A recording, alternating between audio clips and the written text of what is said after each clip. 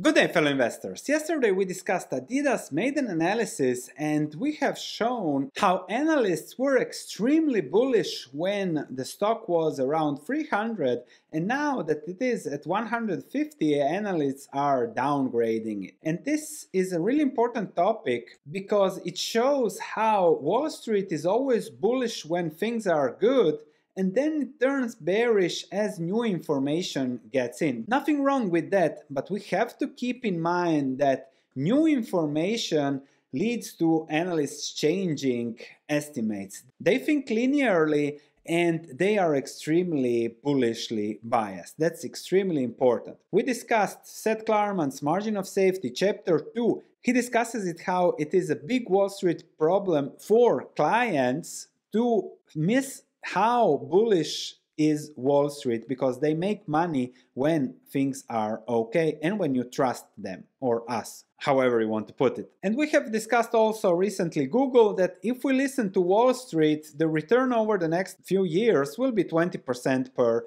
year if we look at the estimates. And therefore we have to discuss this. We have to discuss the current earnings and estimates, the historical situation, and then also the outlook for earnings, because it is an extremely important topic to understand how earnings might evolve and where those might lead the market, because there is also something very important. I recently listened to Druckenmiller and he said that a strong dollar, higher oil prices, and rising rates usually lead to a decline of S&P 500 earnings of 25%, which would have a great impact on the market. Let's discuss the estimates. This is the current FactSet earnings insight. If you just type this into search, you'll get it, and you'll get a great 20-30 page earnings insight PDF that you can check and see what's going on. So first thing is, everyone is always discussing forward 12 months earnings. Why not past 12 months earnings? Because forwards are usually higher, thus more bullish, and it feels so much better. Everything looks much cheaper. But when we look at forward earnings, we see here estimates that were at 240, and now those have slowly, but just so slowly, nothing important, started to decline a bit. We'll show how the decline might go to here very easily, which would then have a significant impact on markets and everything. Of course, the recent earnings, everyone is now talking about labor costs, supply chain, currency, import, whatever, China. So always something pressuring down earnings and not enabling to reach estimates. That's what usually happens. But one is a certainty there. The US dollar is 20% higher over the last year, which also impacts exports and demand for products there, for US products, and also impacts US dollar profits in foreign currencies, which is very important also for valuation later. But S&P 500 earnings growth is still estimated of 7% for 2022, but forward PE ratio is just 15, below the 10-year average. Why don't they show the 70-year average? Well, you know the answer, because then it wouldn't look so nice. Nevertheless, if we look at the S&P 500 earnings growth, for quarter, it's just 3-4% earnings growth, and it is even slowly and steadily going lower. So this is 7 October projections for 2023, 8% growth for the S&P 500. I have saved the PDF from 29 April this year, and growth were for 10% in 2023. So this is not that much of a difference, still growth, still everything, but I will show you how you might see surprises. And Druckenmiller said, if the dollar is strong, if oil is up and the Fed is hiking, expect 25% decline in S&P 500 earnings. And that would have a shocking effect on the stock market, despite that it is already down significantly. It can go lower even more easily, another 50%. If we switch from forward to current earnings, you can see that it is not 240, it is 200. Those are the current earnings. And then perhaps something very important to understand, that if we have a 25% decline, we would just be where we were in 2019 before all the QE stimulus and everything. So 2018-19, 160 points, then all the money printing during the pandemic that reached to 210, 203, and now people expect that this jump will just continue and in the future will be 250 and more. Of course, that can happen, but why not seeing this revert and going back to 150? Because this has really been a huge jump in earnings,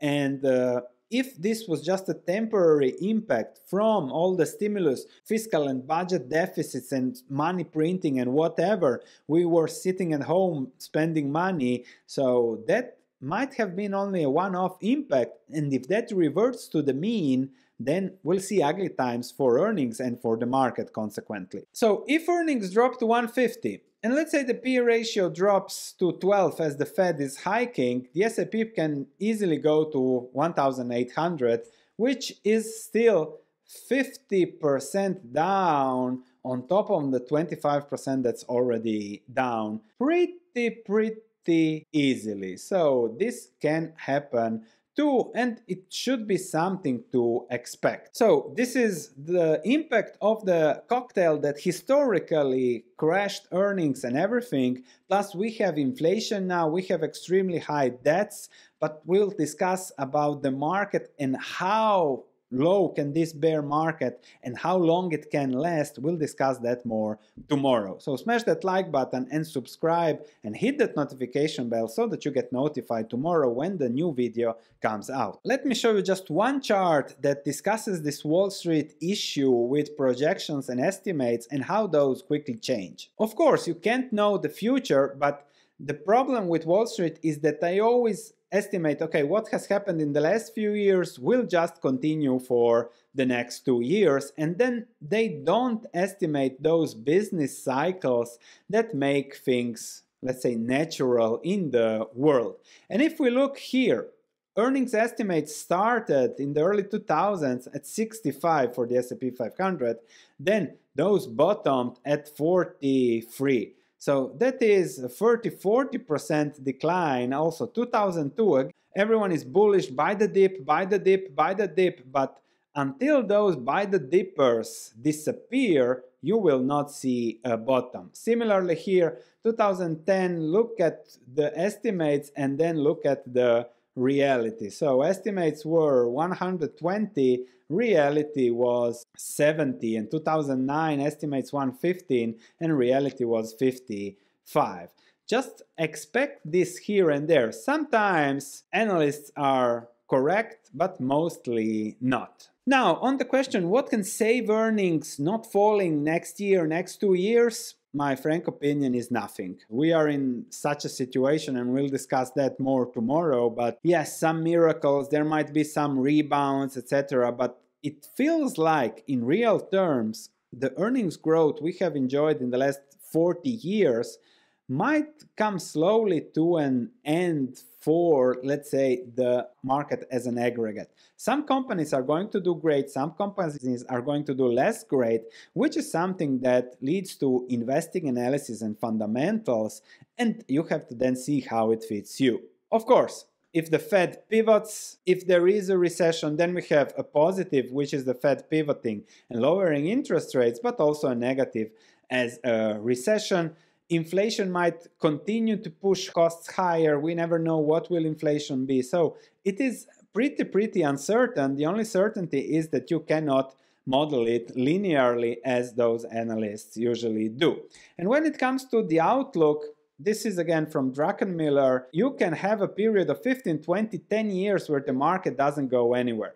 This doesn't mean you can't make money, but he's just saying that we've had a hurricane behind us for 30, 40 years. That's crucial to understand.